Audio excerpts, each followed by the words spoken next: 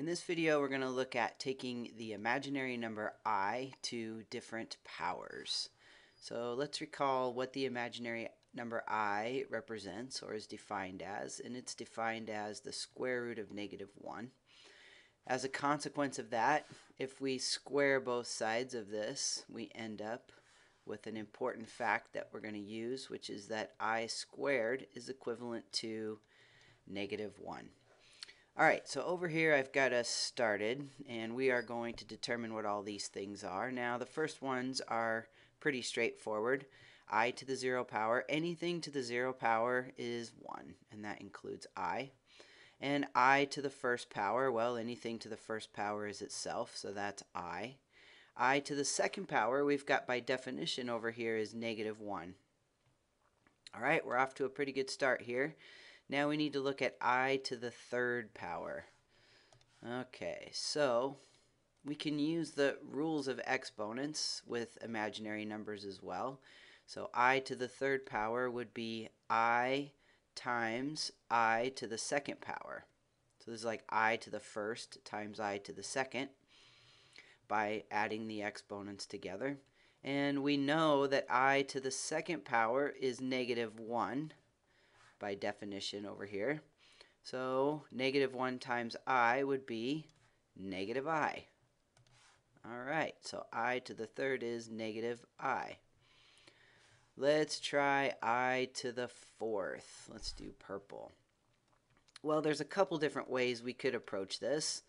We could say I to the fourth is I times I to the third, or we could say I to the fourth is I squared times I squared.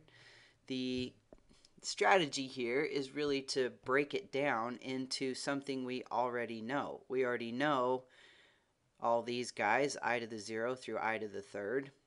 So let's see, if I think of it as I times I to the third, let's see, I to the third we've already discovered is -I. So if I thought of it this way, that would give me -I squared. I know that I squared is -1, so I would end up with 1. Well, that's kind of interesting. What if I did it this way? What if I thought of it as I squared times I squared? Well, I squared is -1, and I squared is -1. -1 times -1 is 1. That way was a little bit easier, but we ended up at the same place. All right, let's keep going. I to the fifth. I think the easiest way to do this is just peel off one I, and then that leaves you I to the fourth, which is the last thing that we did. Of course, you could do I to the third times I to the second, or I to the first times I to the fourth. I guess that's what I did here. Different combinations, whatever will give you I to the fifth. I to the fourth is 1. And that's pretty straightforward. That just gives me I. Okay, I to the sixth would be I times I to the fifth. We just figured out that I to the fifth is I. So I have I times I, which is I squared, which of course is -1.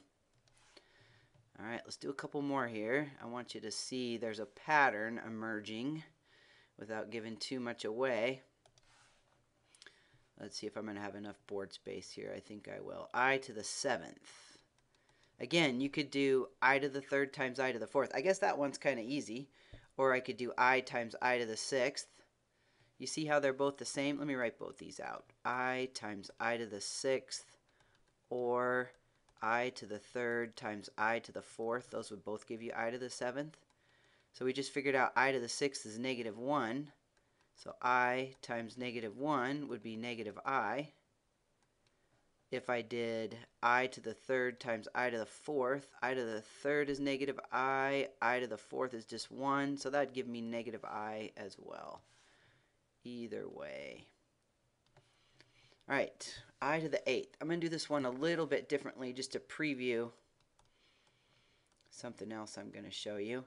So I could do I times I to the seventh. I could do I to the fourth times I to the fourth, which is actually pretty easy because that's 1. But I want to show you another way you could write it. You could write it as I to the second to the fourth. Because here we would multiply these exponents and get 8. Well, we know I to the second is -1, and -1 to the fourth power is 1. Okay, so do you see the pattern here? We have a repeating block of 4 different values right there. So we have 1, I, -1, -I. 1, I, -1, -I. And here's a 1. So based on that, it looks like we think the next thing that should happen down here would be I. Well, let's just verify that. Let's go up here, I to the 9th. We could do I times I to the 8th. I to the 8th we just figured out was 1. So I times 1 is I. And that is verified. Okay, so, going through all this up through the exponent of 9, I wanted to do that to show you this pattern. And we can use this pattern to help us out if we're doing something like, say, I to the something big. Okay, like, I don't know, 41st power or something. Let me see if I can use this to delete a bunch of stuff at once. Let me give that a try. Yep, that kind of worked. Okay.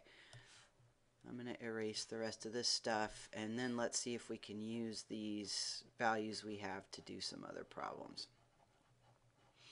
So you notice that it repeats in a block of 4. So let's say I have something like I to the 81st power.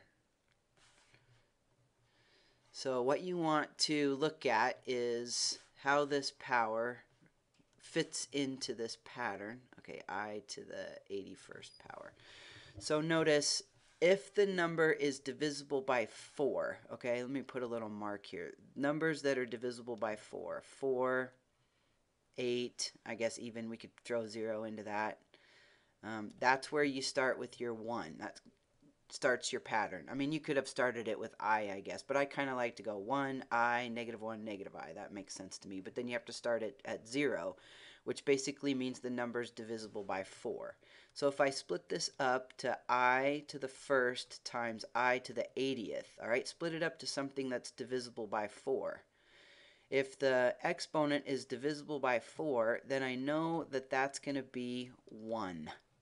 You see what I'm saying? I to the 0 is 1, I to the 4th is 1, I to the 8th is 1, I to the 12th would be 1, I to the 16th would be 1, I to the 20th would be 1, because those exponents are divisible by 4. So here I would have 1 times I, so I would know that this was just equal to I. Okay, let me show you another one. Let's say we have I to the 70, no, let's do 53rd. So what you want to think of is what is the biggest number less than 53 that's divisible by 4? Okay, so 53 is not divisible by 4. Is 52 divisible by 4? Let's see, I think it is actually. 52 is divisible by 4. So we'd have I times I to the 52. This is kind of the same as 81. So since this is divisible by 4, that gives me 1. So I just end up with I again. All right, let's try something that's different. How about I to the 30th? All right, that's a good one. I to the 30th. So what's the biggest number less than 30 that's divisible by 4? 30 is not divisible by 4. 29 is not divisible by 4. 28, that's divisible by 4. So I'm going to split this up to I to the 28th times, and then I would have to be I squared. So I to the 28th, since it's divisible by 4, is just going to be 1. So I'm going to have 1 times I squared, which is -1. So that means I to the 30th is -1. So that's the general pattern. That's how it works. You want to try one more? Let's try one more. Let's see if you could try one. I'll be quiet for a minute. Well, you can pause it.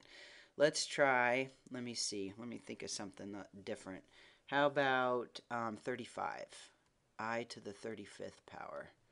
All right, pause the video and see if you can get that one. Okay, so I to the 35th power. So I'm thinking of a number close to 35 that's divisible by 4. So 35 is not divisible by 4. 34, no. 33, no. 32, yes. So 32, and then I would have to make this 3. So I to the 32nd power, that's just 1. So that basically leaves me I to the 3rd, which I know is negative I. So really all I have to do is know these first 4, and then I can figure out the answer. Now, what if you have a negative exponent? Should we talk about that? Let's talk about negative exponents a little bit here. Let's get rid of some of this. There's a couple different ways you can deal with negative exponents. Okay, let's just try I to the negative 1. Well, I know this is 1 over I. Okay. Then what you can do is multiply the top and bottom by I. And that'll give you I over I squared. I squared is negative 1, so that gives you I over negative 1, which is negative I. Let's add that to our list over here. So I to the negative 1 is negative I. Notice negative I, there we go. Notice it's fitting into this pattern again. It's repeating this pattern just backwards. Okay. Let's say we had, let's do one more negative 1, and I'll show you a couple different ways to deal with it. Let's say we had I to the negative 30th. What I would do is I would think of this as I to the 30th to the negative 1 power. So I would just deal with the I to the 30th the way we did before. So let's do that the way we did before. So we think of, so I'm just going over here and just dealing with this. We think of the biggest number less than 30. That's divisible by 4, so that would be 28. So I'm going to split this up to I to the 28th times I squared. I know I to the 28th is 1, and I squared is negative 1. So that would just give me negative 1. So I to the 30th is negative 1. And then I could just take that to the negative first power. So remember, negative first power means that you're going to do the reciprocal and take it to the first power. There's a lot of 1's there. Well, that's just going to give you 1 over negative 1, which is negative 1. All right, you don't really see I to negative exponents too often, but I thought I'd throw that in there and show you how you could deal with those negative exponents. The big thing to get out of this is that these powers of I repeat in this pattern.